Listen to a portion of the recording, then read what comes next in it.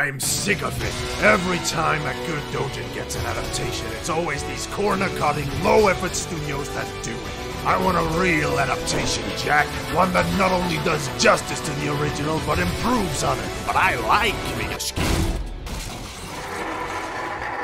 Why settle when I know we can do better? Fuck this lipstick 3D and chicken shit tweeting. Fuck this 24/7 spew of Queen Bee and Goro bullshit! I'm gonna make a new hentai, Jack.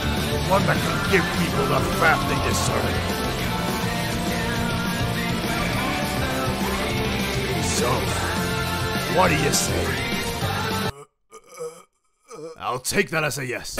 You're right, to Bunny Walker.